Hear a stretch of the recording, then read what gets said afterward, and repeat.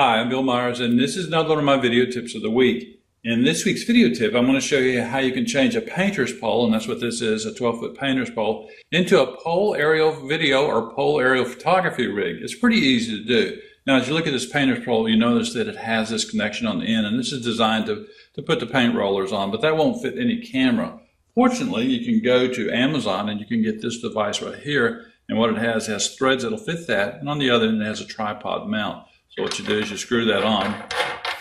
And once you screw it on, you notice there's a little connection right there that you can use to tighten this so that it won't fall off. It's pretty tight as it is. Now this is made out of metal. They do sell some made out of plastic, but I wouldn't recommend them.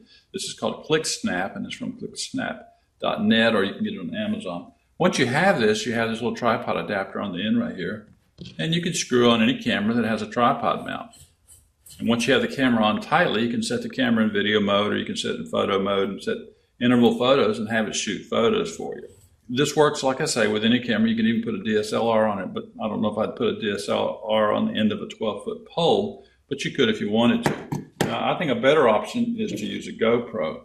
Now, there is a GoPro mount that allows you to connect a tripod to a GoPro, and that's what I have here. And these cost $2 on Amazon. And once you have the GoPro mount, you just screw it on like this. And you can see how it fits very nicely. Now, the one advantage of the GoPro 3, 3 Plus, and the 4s, they have built-in Wi-Fi. You may be wondering, well, what good is built-in Wi-Fi? Well, the advantage is that you can use the GoPro app on your phone, and I'm going to show you what happens here. On the GoPro, if you hold the button on the side, Wi-Fi comes on. That's what that blue light means. And with the Wi-Fi on, you start your phone, and you start the GoPro app on the phone. It says searching for GoPro.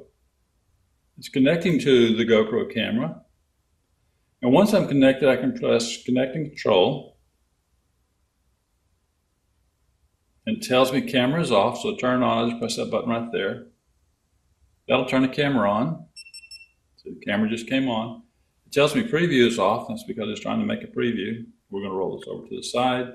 You can see the view from the camera right there. If I turn my phone over, it shows me the wide view. Right now it's in video mode. If I want to go to camera mode, I press that button. I told I want to go to photo mode. Now I'm in photo mode, and if I want to shoot a photo, I just press the photo button. I just shot a photo. If I want to go back to video mode, I press video mode. Go to video. And now if I press the button, I shoot video. What this means is I can hold this pole up over my head 12 to 15 feet, maybe even higher, see on my camera what I'm recording, and press buttons to either record or get video. And the GoPro app is free. You can see it works pretty well. I've seen tests on the web where it connects up to 50 feet. I don't know if it'll work that far or not, but it seems to work pretty well. Now, if I want to turn the camera off from the app, I can. Let's turn the camera off. It says camera off. And if I want to turn the Wi-Fi on the camera off, I just hold this down until it blinks 3 times, and that's off. This is an easy way to make a pole aerial photography rig or a pole aerial video rig. Basically, all you need is this little $12 adapter here, and if you're going to put it on a GoPro, another $2 adapter. Works really well. You can use it with photo cameras, video cameras, just about anything you've got.